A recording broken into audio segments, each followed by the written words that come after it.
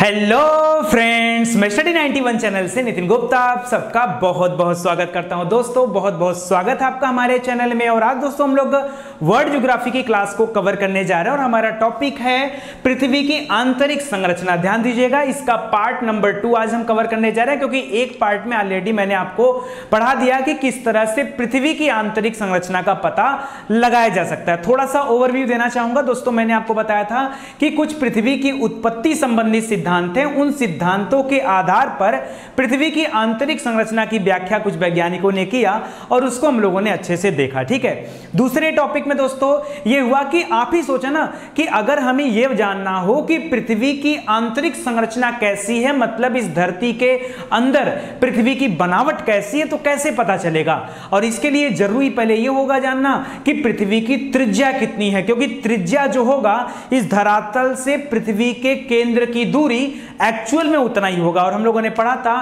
कि 6378 किलोमीटर पृथ्वी की त्रिज्या मानी जाती है। ठीक है, कितना? 6378 किलोमीटर। और अभी तक हम लोगों ने इस अगर केंद्र तक जाने की बात करूं तो इसकी अपेक्षा सिर्फ 12 किलोमीटर की खुदाई कर पाए हैं, उससे ज्यादा की खुदाई अभी तक नहीं हो पाई है। इसका मतलब एक बात तो तय हो गया कि हम कभी पृथ्वी के केंद्र तक कोई खुदाई नहीं कर सकते हैं और वहां जाना हमारे बस की बात भी नहीं है। क्यों? क्योंकि पृथ्वी का गर्भ जो है वो एक्चुअल में बहुत गर्म है। अगर आपको भरोसा ना हो कि गर्म कैसे होगा तो एक बात सोचो ना, पृथ्वी के अंदर से जो ज्वालामुखी विस्फोट के दौरान मैग्मा निकलता है वो कितना हीट होता है। आपको लगता है कि पृथ्वी के गर्भ में कोई जा सकता है? कभी नहीं जा सकता। तो हमें अगर वहां पे हमें जा भी नहीं सकता और हमें पढ़ना भी है कि पृथ्वी की आंतरिक संरचना कैसी है, तो हमें क्या करना पड़ेगा, यानी हमें अप्रत्यक्ष साधनों पर ही निर्भर रहना पड़ेगा। और अप्रत्यक्ष साधनों को पढ़ने के लिए मेरे पास दो रास्ते हैं। एक, हम प्राकृतिक स्रोतों पर भरोसा करें, दूसरा अप्राकृतिक स्रोतों पर भरोसा करें। ठीक है, तो अप्राकृतिक स्रोत मैं आपको पहले ही पढ़ा दिया, जिसमें हम लोगों ने घनत्व के बारे में बात किया, दाब के बारे में बात किया, तापमान के बारे में बात किया और उसके माध्यम से क्या होता है पृथ्वी के अंदर या उसकी आंतरिक संरचना कैसी होती है, इसको जानने का प्रयास किया है। लेकिन आज हमारी टॉपिक थोड़ी सी अलग होगी। आज दोस्तों हम लोग पृथ्वी की आंतरिक संरचना पे बातचीत करेंगे, लेकिन आज हमारा फोकस होगा कि मैं आपको यह बताऊं कि पृथ्वी के आंतरिक संरचना के बारे में आंतरिक स्रोतों के माध्यम से कैसे जाना जा सकता है कि उसके अंदर क्या है। सोचो दोस्तों, बड़ा बेहतरीन टॉपिक है और पता नहीं कैसे लोग कहते हैं कि ज्योग्राफी कोई रट नहीं सकता, किसी को याद नहीं हो सकता, बड़ा कठिन विषय है। आज मैं पढ़ाऊंगा, वादा करता हूं आपसे,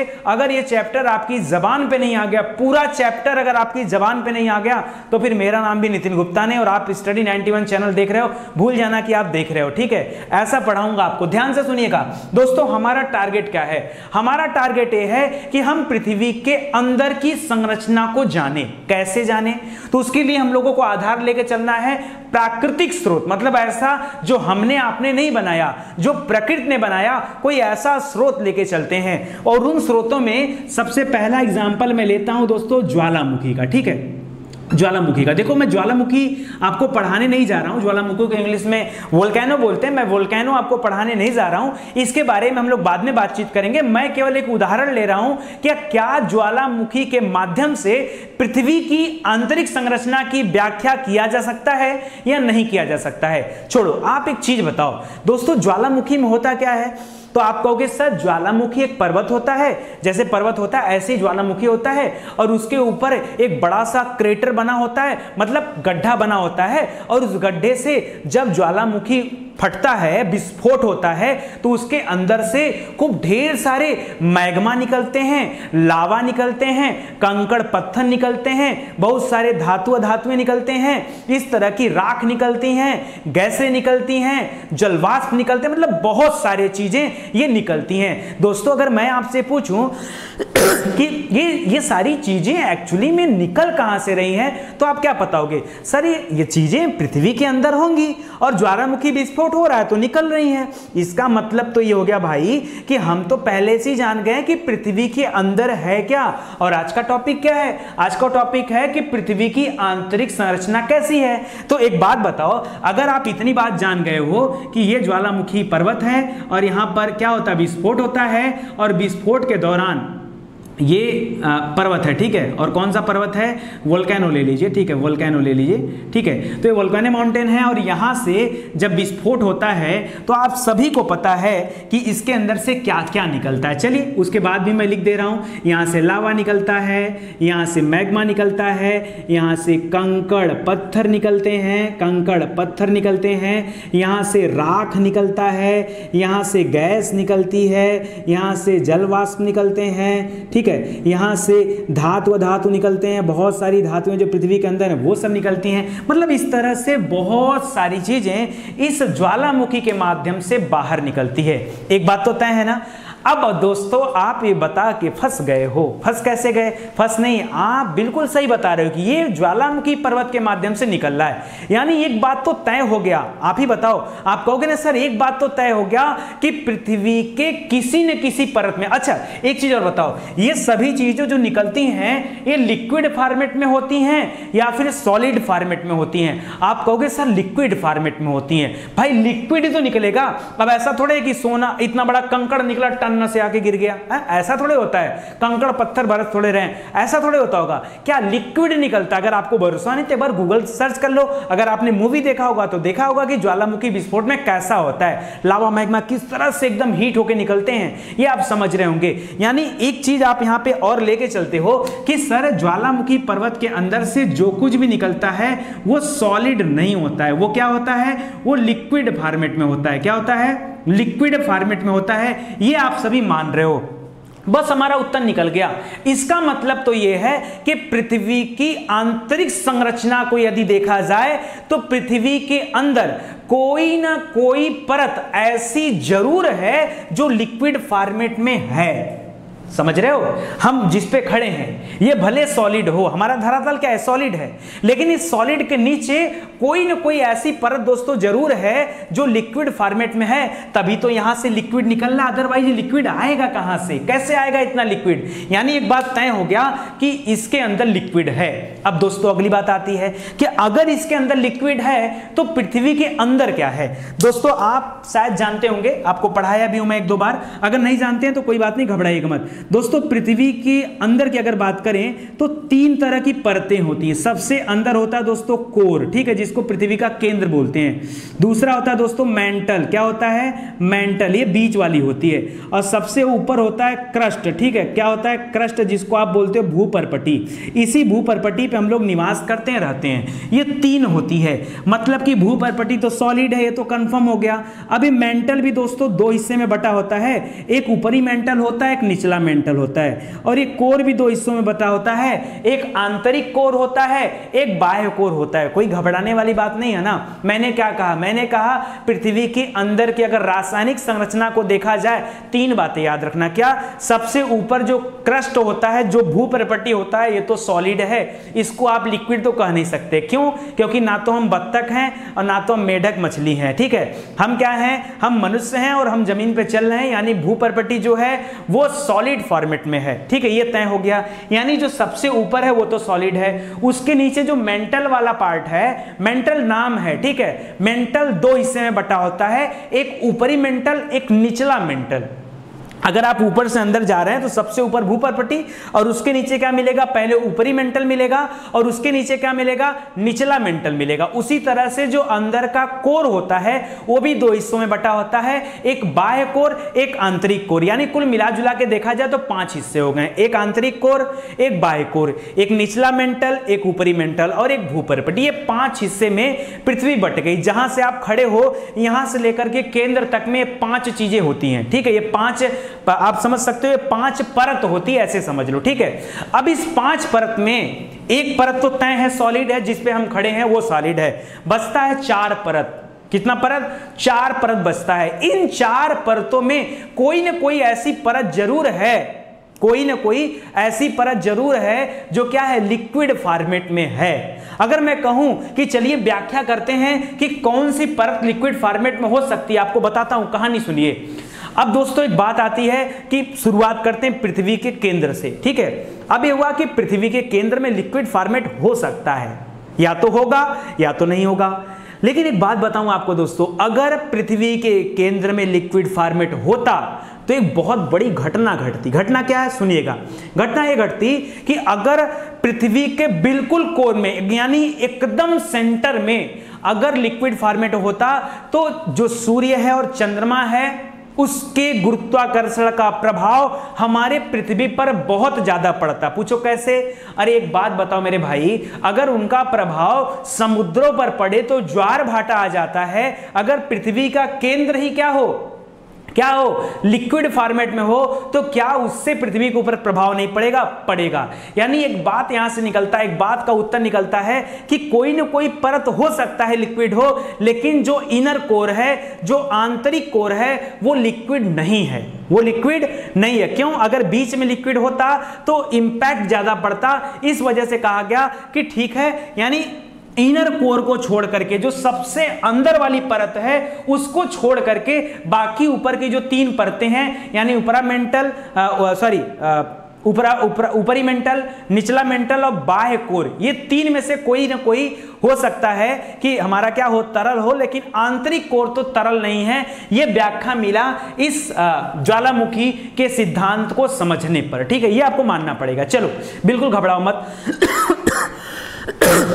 एक दूसरा आपको लेके चलता हूं प्राकृतिक स्रोत पे, और उसके माध्यम से कुछ और समझ। अभी एकदम रटिए मत, आप अपने मन से इस चैप्टर के खत्म होते ही बता दोगे कि एक्चुअली में कौन कौन सी परत लिक्विड वाली और कौन सी नहीं है। और अगर कोई बोलेगा ना तो उसको समझा भी देना कि क्यों है और क्यों नहीं है। इसीलिए मैं आपको एकदम आराम से पढ़ाता हूं कि आप इतने अच्छे से पढ़ लो कि जितने अच्छे से कोई पढ़ाता ना हो। ठीक है, पढ़ाने और पढ़ने का भी अपना मजा होता है। चलिए अब दोस्तों अगला जो पॉइंट है यहां पर, दूसरा पॉइंट वो ये है कि आपको आधार मानना है। किसको आधार मान लिया जाए? एक हमने 3 ही आधार यहां पे लिए हैं। एक प्राकृतिक स्रोत में लिया ज्वालामुखी, दूसरा लिया एस्ट्रॉइड। एस्ट्रॉइड जानते क्या होता है? क्षुद्र ग्रह। क्षुद्र ग्रह क्या होता है दोस्तों? वो क्षुद्र ग्रह क्या, आप बोल लो उल्का पिंड। ठीक है, उल्का पिंडों की बात करता हूं और उसके आधार पे इसकी व्याख्या करता हूं, तब आपको समझाता हूं। ठीक है, उल्का पिंड पहले लिख लो फिर बता रहा हूं। ठीक है, चलो उल्का पिंड। अच्छा, उल्का पिंड क्या होता है? अब आपको ज्योग्राफी में पहले ही पढ़ाया गया है कि उल्का पिंड एक तरह का खगोलीय पिंड होता है जो आकाश में यानी आसमान में, ठीक है, यानी हमारा सौरमंडल खाली मत बोलिएगा, पूरा आकाश आसमान बोलिएगा, या ये पूरा का क्या बोल दीजिए आप, गैलेक्सी बोल दीजिए। ठीक है, लेकिन सौरमंडल मत बोलिएगा। सौरमंडल के अंदर ही खाली नहीं होते हैं, ये हर जगह होते हैं उल्का पिंड। ठीक है, तो क्या है कि ये स्वतंत्र अवस्था में तैर रहा होता है। जब कभी कोई उल्का पिंड पृथ्वी के पास से गुजरता है तो पृथ्वी अपने गुरुत्वाकर्षण शक्ति से उस उल्का पिंड को अपनी तरफ खींच लेती है, और जब पृथ्वी उल्का पिंड को अपनी तरफ खींचती है तो ये उल्का पिंड उसके गुरुत्वीकरण के प्रभाव से ये पृथ्वी की सतह की तरफ आने लगता है, और आता है तो अब कहां आगे गिरेगा? धरती पर उसको गिरना है भाई, पृथ्वी खींच रही है। ये मार्कर अगर मैंने हवा में उड़ाया ऊपर जाएगा और ऊपर से फिर कहां आएगा? इसी धरती पे गिरेगा। तो उल्का पिंड जो खींचा है पृथ्वी ने वो भी कहां आगे गिरेगा? हमारे धरती पे ही गिरेगा। अब ये अलग बात है कि किस देश में गिरेगा या किसी समुद्र में गिरेगा, वो बात की बात है। अब जब वो उल्का पिंड हमारे पृथ्वी के वायुमंडल में प्रवेश करता है, क्योंकि बड़े तेजी से आ रहा होता है, तो उसके चारों तरफ घर्षण होता है। उस घर्षण की वजह से उसमें आग लग जाता है, और आग लगने की वजह से उस उल्का पिंड का जो बाहरी सतह होता है, सुनते जाइए पूरी कहानी।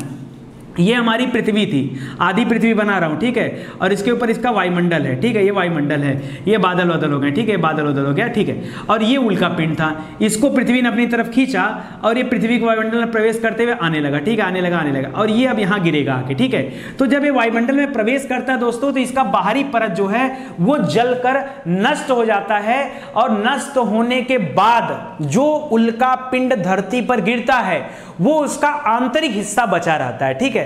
तो दोस्तों उसमें क्या हुआ, जब ये उल्का पिंडों को कुछ देखा गया तो वैज्ञानिकों ने देखा कि यह एक तरह का खगोलीय पिंड तो है, ठीक है, हमारी पृथ्वी भी एक तरह की खगोलीय पिंड है, और इसका बाहरी सतह अपने आप नष्ट हो चुका है, तो आंतरिक सतह बचा है। उसका जो आंतरिक हिस्सा होता है वो सॉलिड होता है। क्या होता है? सॉलिड। तो दोस्तों यहां पर वैज्ञानिकों ने सोचा कि ऐसा ही होगा कि हमारे पृथ्वी की भी जो आंतरिक सतह है, मतलब आंतरिक हिस्सा जो है वो सॉलिड होगा। हम तो आपसे पहले ही बोले हमारे चैप्टर का नाम है पृथ्वी की आंतरिक संरचना और हमें समझना है कि पृथ्वी के अंदर क्या है। तो वैज्ञानिकों ने कैसे कैसे अनुमान लगाया ये आप समझिए। ज्वालामुखी को देखा, समझा और अनुमान लगाया कि भाई कोई न कोई परत तो क्या है, लिक्विड है, लेकिन इनर कोर लिक्विड नहीं है। इस सिद्धांत पर उन्होंने पहुंचे, ठीक है, वो पहुंचे और इसको बताया उन्होंने।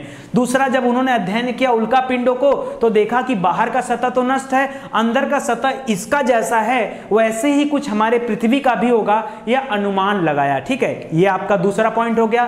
तीसरा पॉइंट मैं आपको बताता हूं, ले चलता हूं भूकंप के बारे में। ठीक है, अभी आप कहोगे सर आज ही क्या क्या पढ़ा दोगे। अरे मेरे भाई, भूकंप के बारे में आपको पढ़ाने नहीं जा रहा हूं, बस कुछ चीजें बताने का प्रयास कर रहा हूं। ठीक है, अभी भूकंप को क्या बोलते हैं, अर्थक्वेक बोलते हैं और भूकंप के बारे में हर व्यक्ति हर बच्चा जानता होगा। ठीक है, इस भूकंप के बारे में हमको क्या पढ़ना है समझिए। हमको लेना है भूकंपी तरंगों के आधार पर पृथ्वी की आंतरिक संरचना का पता कैसे लगाया जाता है, ये मैं आपको समझाने जा रहा हूं। ठीक है, अभी देखिए क्या होता है, ये जो भूकंप होता है ना, हर भूकंप का अपना एक फोकस पॉइंट होता है, एक फोकस होता है और उस फोकस से भूकंपी तरंगे निकलती हैं। क्या निकलती हैं, भूकंपी तरंगे निकलती हैं। समझिएगा, जैसे मान लीजिए मान लीजिए कोई पृथ्वी ले लीजिए और यहां पे मान लीजिए ये इसका फोकस पॉइंट है। ठीक है, तो यहां से भूकंपी तरंगे निकलती हैं और ये पृथ्वी के चारों तरफ, मतलब ये हर तरफ जाती हैं। ठीक है, ये एग्जांपल ले रहा हूं मैं खाली, तो आपको पता है इस फोकस पॉइंट से तरंगे हर तरफ जाती हैं। अभी मैं आपको भूकंप नहीं पढ़ा रहा हूं, मैं इत्मीनान से भूकंप की अलग से क्लास लूंगा।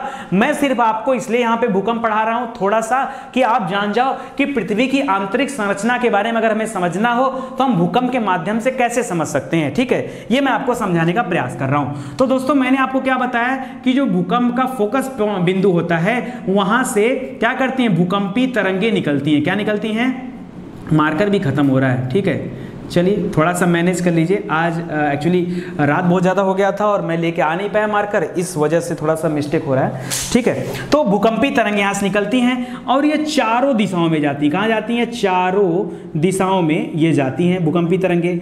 अभी देखो होता क्या है, अब आप कहोगे सर इतना तो मान लिया, ये भूकंपी तरंगे 3 तरह की होती हैं। आप कहोगे सर ये क्यों पढ़ा रहे हो। दोस्तों जरूरी है पढ़ना, अभी मैं आपको कहानी सुना रहा हूँ, सुनो ध्यान से। भूकंपी तरंगे 3 तरह की होती हैं, एक होता है P, एक होता है S, ठीक है, और एक होता है L। ठीक है, तो याद रखें, P माने होता है प्राइमरी। ठीक है, प्राइमरी होता है जिसको आप प्राथमिक तरंगे भी कहते हैं, प्राइमरी वेव्स भी कहा जाता है। दूसरा होता है सेकेंडरी, यानी इसको द्वितीयक तरंगे कहा जाता है, द्वितीयक तरंगे। ठीक है, द्वितीयक तरंगे।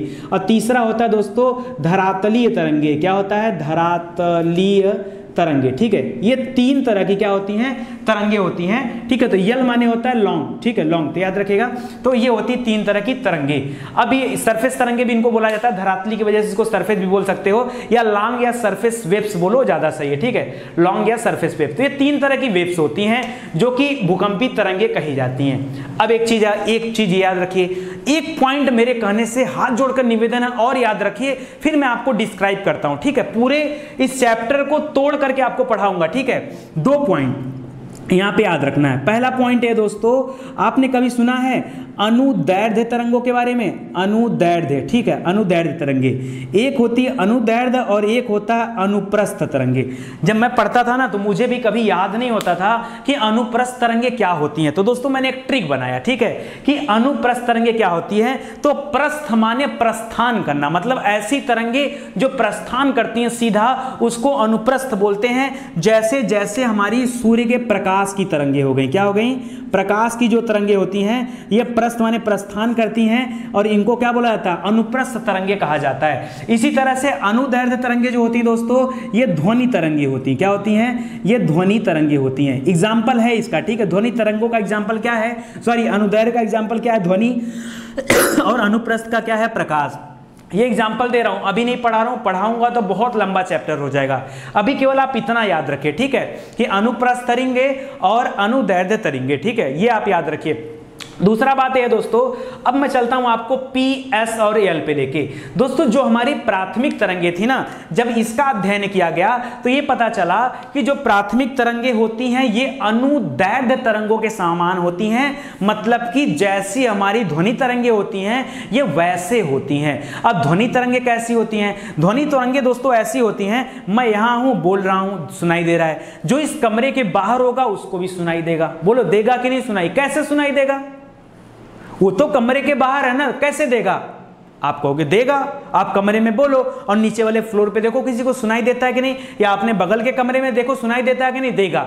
यानी जो अनुदैर्ध्य तरंगे होती हैं ये इनके चलने की तरीका ही ऐसा होता है कि दीवारों के उस पार भी गमन कर सकती हैं, ठीक है। यानी जहां पे अपारदर्शी जो एरिया वहां भी गमन कर सकती हैं। मान लीजिए हमारे सामने कुछ रखा है, कुछ बहुत बड़ा बोर्ड हो या फिर कोई बहुत बड़ा दरवाजा हो और उसके उस पार कोई व्यक्ति खड़ा होगा, वो सुन लेगा।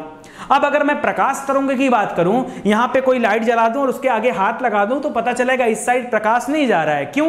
क्योंकि प्रकाश तरंगे जो दृश्य होता है जहां तक वहीं तक गमन करती हैं, ठीक है। अब दृश्य तो बहुत दूर तक होता है लेकिन उनके गमन करने का एक निश्चित जो है क्राइटेरिया होता है।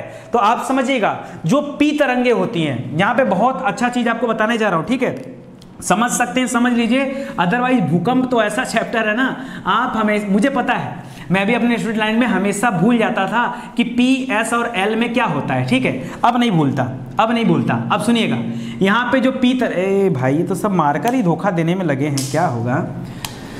चलिए अब हो ये भी गड़बड़ चल रहा है, चलिए ब्लैक से ही लिखता हूं, ठीक है। अभी जो पी तरंगे दोस्तों, जो प्राइमरी तरंगे हमारी हैं, अगर हम इन प्राइमरी तरंगों के बारे में बताएं आपको, तो प्राइमरी तरंगे अनुदैर्ध्य का उदाहरण होती हैं। अनुदैर्ध्य का मतलब हर जगह चल देती हैं। अब हर जगह चलने का मतलब यह है, इसका मतलब इसकी गति भी बहुत तेज होगी। हाँ जी हाँ, याद रखिएगा, अनुदैर्ध्य तरंगे का उदाहरण है प्राइमरी तरंगे। भूकंप की जो प्राइमरी तरंगे होती हैं इनकी गति सबसे अधिक होती है, सबसे अधिक होती इनकी गति, और सबसे पहले यही तरंगे महसूस की जाती हैं। इसी वजह से नंबर 1 इन्हीं को रखा गया है, प्राइमरी कहा गया है, प्राथमिक कहा गया है। समझ में आ रहा है? एक चीज ये हो गया, तो एक पॉइंट हो गया। दूसरा पॉइंट हो गया कि सबसे पहले ये होती हैं, इसीलिए इसका नाम क्या है, प्राइमरी है। ये 2 पॉइंट हो गया। तीसरा पॉइंट नोट करिएगा कि ये चाहे ठोस हो, चाहे द्रव हो, चाहे गैस हो, ये तीनों में गमन करती, तीनों में चल सकती हैं। ठोस, द्रव, गैस, ये तीनों में चल सकती हैं। हाँ, ये बात अलग है कि ठोस में इनकी गति क्या होती है, सबसे ज्यादा होती है। ठोस में इनकी गति सबसे ज्यादा होती है, लेकिन चल तीनों में सकती हैं। अब अगर हम यस तरंगों की बात करें, सेकेंडरी वेव्स की बात करें, तो सेकेंडरी वेव्स किसका एग्जांपल हैं? ये अनुप्रस्थ तरंगों का उदाहरण है। जो प्रकाश वाले का था ना, ये उसका उदाहरण है, ठीक है। अच्छा, इनके बारे में क्या है, इनकी गति थोड़ी कम होती, प्राइमरी वाले से इनकी गति कम होती है, इनको सेकेंडरी कहा जाता है। और तीसरा पॉइंट लिखिएगा, ये केवल ठोस में चलती हैं। किस में चलती हैं? ये केवल ठोस में चलती, इतना याद रखिए, केवल ठोस में। मतलब कि दोस्तों ये द्रव और गैस में नहीं चलती हैं। सेकेंडरी वेव्स का, ठीक है, अगर पता लगाना हो तो ये जहां कहीं भी द्रव होगा और गैस होगा वहां पे नहीं चलती हैं। जहां पे सॉलिड होगा सिर्फ वहीं पे इनका गमन होता है, वहीं पे चलती हैं, बाकी जगह इनको महसूस नहीं किया जाता। या आप ऐसे कह सकते हो कि द्रव में ये लुप्त हो जाती हैं। क्या हो जाती हैं? द्रव में लुप्त हो जाती हैं। अब आप कहोगे सर बहुत आप बता रहे हो, ठीक है, काम की चीज नहीं बता रहे हो, पूरा भूकंप बता डाले और हमको पढ़ना है पृथ्वी की आंतरिक संरचना कैसी, आप नहीं बता पा रहे हो। सुनो, अच्छा ये मैं क्यों पढ़ा रहा था, ये मैं क्यों पढ़ा रहा था, इसके बारे में आपको बताता हूं। मिटा दो इसको। जो नोट्स बना सकते हैं अपने से वो बना लें, जो नहीं बना सकते हैं चिंता ना करें, जैसे ही कंप्लीट होगा आपको नोट्स दे दिया जाएगा पीडीएफ फॉर्मेट में, ठीक है। और आप चाहो तो उसका प्रिंट आउट भी करा सकते हो। अच्छा, एक चीज़ और कहना चाहूँगा दोस्तों, हमारी एक नई वेबसाइट लॉन्च हो रही है Study91 के नाम से, ठीक है। एक वेबसाइट पहले से थी, उस पर कुछ पढ़ने के लिए मटेरियल आपके पास नहीं था, और जो हमारी नई वेबसाइट आ रही है वहाँ पर मैंने 50,000 क्वेश्चन टाइप करा के रखे हैं, ठीक है। मतलब आप जी भर के प्रैक्टिस करो, जी भर के पढ़ो, जा करके टेस्ट दो, मॉक टेस्ट दो, प्रीवियस ईयर के क्वेश्चन पेपर सॉल्व करो, वीडियोस देखो, सब करो, सब कुछ फ्री, सब कुछ फ्री। इतना पढ़ो कि सिलेक्शन हो जाए, बस इतना पढ़ो कि सिलेक्ट हो जाओ, जिस काम के लिए आए हो वो काम हो जाना चाहिए। अच्छा, अब आप कहोगे सर ये आपने भूकंप में इतना लंबा चौड़ा लेक्चर क्यों दे दिया। दोस्तों मैं आपको बता दूं, ये जो भूकंपी तरंगे होती है ना, ये जो भूकंपी तरंगे होती हैं इनका सीधा संबंध होता है, सीधा संबंध होता है। पता है किससे संबंध होता है? इनका सीधा संबंध होता है घनत्व से। किससे होता है? घनत्व से, पदार्थ के घनत्व से। कौन सा घनत्व? किसका घनत्व? पदार्थ के घनत्व से सीधा संबंध होता है। अरे अगर सीधा संबंध ना होता तो प्राइमरी तरंगे जो होती हैं, प्राइमरी वेव्स जो होता है, ये ठोस, द्रव, गैस तीनों में कैसे जाता, और सेकेंडरी वेव्स केवल ठोस में कैसे चलता? यानी इनका सीधा संबंध घनत्व से है। ठीक है, घनत्व से है, ये आपको मानना पड़ेगा। दूसरी बात है दोस्तों कि ये जो भूकंपी तरंगे हैं ना, जब ये पृथ्वी के अंदर वाले हिस्से में जाती हैं तो कहीं कहीं इनका रास्ता भटक जाता है। क्या होता है? इनका रास्ता कहीं कहीं भटक जाता है, कहीं दिखेंगी, कहीं गायब हो जाएंगी। यानी इनका जो पथ है ये वक्राकार पथ पर जाती हैं और ये अपना रास्ता भटक जाती हैं। इससे दोस्तों हमें एक बात का पता चलता है कि अगर ये रास्ता भटक रही है, इसका मतलब ये है कि पृथ्वी की जो आंतरिक परतें हैं उनकी रासायनिक संरचना में अंतर है, सभी परतें एक समान नहीं है। कहने का मतलब है जो कोर है, जो मेंटल है, जो क्रस्ट है, ये सब एक समान नहीं है, इसमें कुछ न कुछ अंतर है। घनत्व का अंतर है और रासायनिक संगठन का भी अंतर है, क्योंकि तभी इनका मार्ग भटकाव हो रहा है, अदरवाइज भटकाव नहीं होता। ठीक है, ये पता चला। अब वैज्ञानिकों ने क्या किया? रिसर्च करना चालू किया। रिसर्च करने के लिए आपको समझना पड़ेगा पहले पृथ्वी के केंद्र के बारे में। अब ये देखो, ये हमारी भू प्रॉपर्टी जिस पे हम लोग रहते हैं। ठीक है, ये हमारा क्या हो गया? ये वो भू प्रॉपर्टी जिस पे हम रहते हैं, यानी इसको आप भू प्रॉपर्टी या क्रस्ट कर लो। ठीक है, थोड़ा मैनेज कर लो, आज मार्कर नहीं हमारे पास। ठीक है, यहाँ पे हम लोग क्या करते हैं? रहते हैं। ये हो गया। और ये रहा पृथ्वी का केंद्र। ये क्या है? आपका केंद्र। मैं आपको पहले ही बता चुका हूँ दोस्तों कि ये भू प्रॉपर्टी मान लीजिए इतनी मोटी है। ठीक है, इसके बाद दो हिस्से और हैं। ठीक है, ये आपका क्या हो गया? ये वाला हिस्सा आपका हो गया ऊपरी मेंटल, ऊपरी मेंटल। ठीक है, और उसके नीचे क्या हो गया? ये आपका हो गया निचला मेंटल। ठीक है,